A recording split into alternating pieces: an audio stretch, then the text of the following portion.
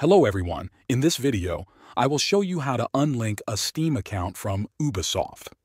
First, go to the Ubisoft website and sign in with the account that is linked to Steam.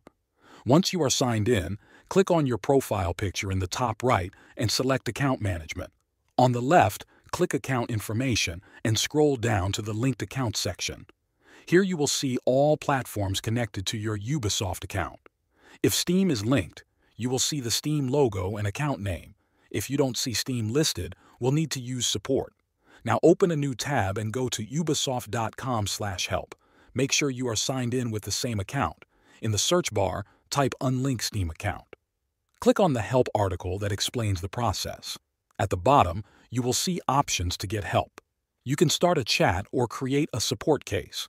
When filling out the form, explain that you want to unlink Steam from your Ubisoft account.